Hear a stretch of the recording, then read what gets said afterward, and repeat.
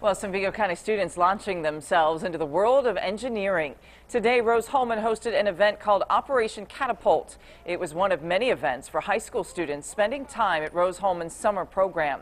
Students built a catapult-like structure and hurled golf balls at a target. Some flew more than 100 feet. Organizers say the event is a fun way to teach teens about engineering. They've been testing and learning, and so we're really excited to get to see it. And they're so happy when it works. You'll see them jumping up and down, going crazy when their trebuchet works. Juniors going into their senior year of high school participated in Operation Catapult.